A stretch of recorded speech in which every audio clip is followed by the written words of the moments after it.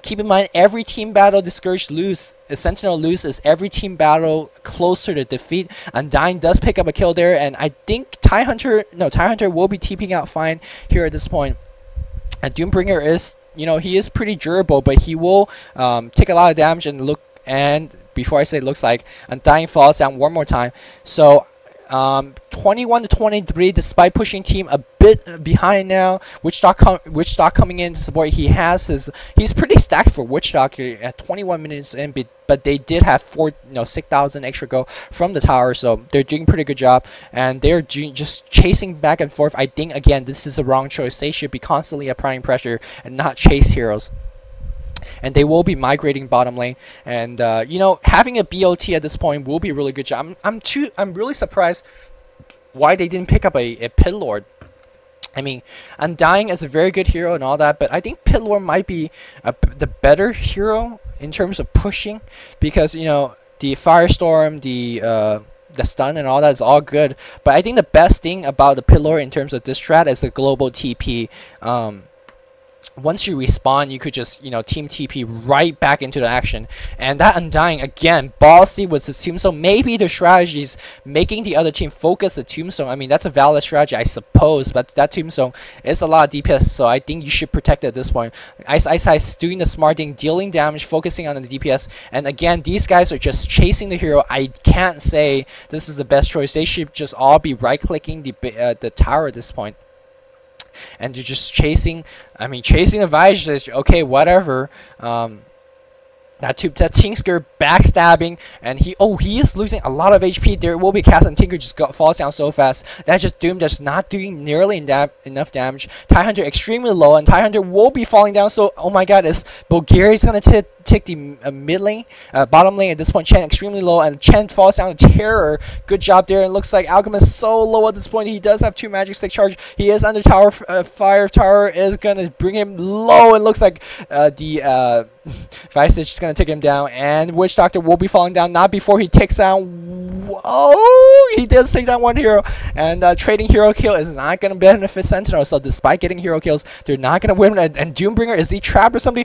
He is creep tracked. Oh my god, we are seeing some Warcraft 3 creep blocking. That was some interesting stuff. I mean, this game 23 minutes in, my WT words per minute is like through the roof. I hope you guys are catching up. Sven got strength on the tower, and he is doing a lot of damage, and he just got an extra 150 go on that bird.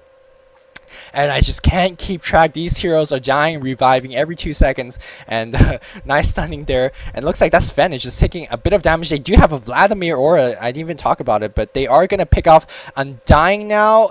Undying will live. Undying is actually getting a lot of quick health back due to the aura, and due to having his flesh go. Look, he's getting all these HP back, and they will push bottom. They will get 2 racks now, 2 melee racks. Looks like the mid range rack has fallen down to not proper defending. Not that they could be defending, because they're putting up so much pressure. So Bulgaria, are they going to pull it out despite playing not the perfect game? But I mean, Unperfect Dota is one of the most fun Dota games to watch, because you just cannot predict how this game will go. I mean, Bulgarian team calling for save, sensing that this is blood time. This is time to win, calling for the save. There will be no jiggling Ethernet cord action in this LAN. So, Aeon, the favorite team, falling in ESWC, maybe a bit unheard of, but it will be happening, so don't ever count the underdog out. And they are going to win it. It looks like all 5 Sentinel heroes moving on the Dota map. Alchemist is going to chain stomp himself. All 5 Sentinel heroes moving onto the Dota map to top lane, and they will be pushing the top lane. Is this going to be the GG push? I don't know. Once this, it really takes Scourge a couple of big team fights to win. It's really bad to see I know Mechanism is not the best item on a Necrolik, but against a counter push team, you really need one. And I don't know why HSBG.IvO is not picking up one.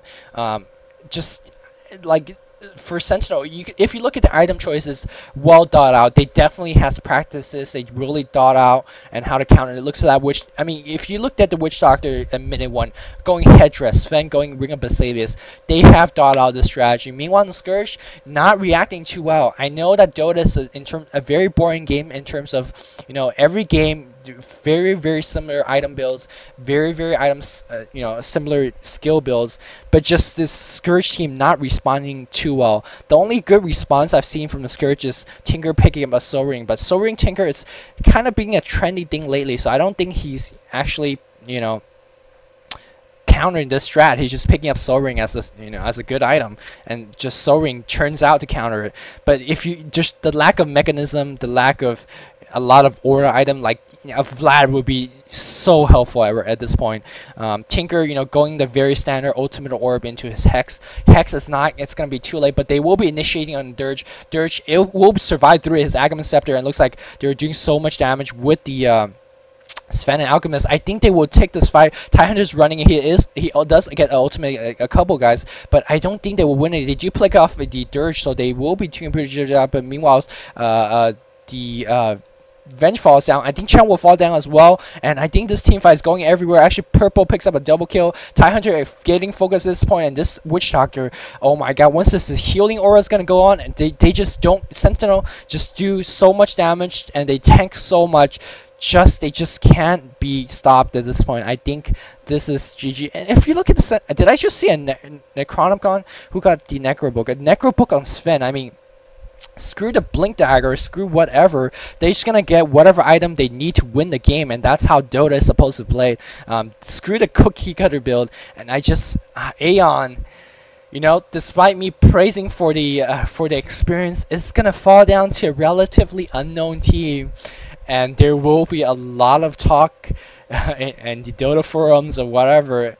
This is Mega Racks time, man. This is Mega Racks, and wow, what an exciting Dota game. Constant action, 28-minute game decided Mega Racks. What a good game, and I'm just taking a pause to catch it. I mean, okay, you know, I at the beginning of the game, I keep bashing on the Sentinel team, saying that they shouldn't be focusing the heroes. They shouldn't be focusing the hero, but it worked out. So, you know, I take everything I said back. They are clearly more experienced than I am, but in terms of the logical response, I don't think they should be killing heroes. They really should just be right-clicking the tower, and it looks like Aeon will be calling a GG, so I'm going to pause the game and bring up the endgame screen.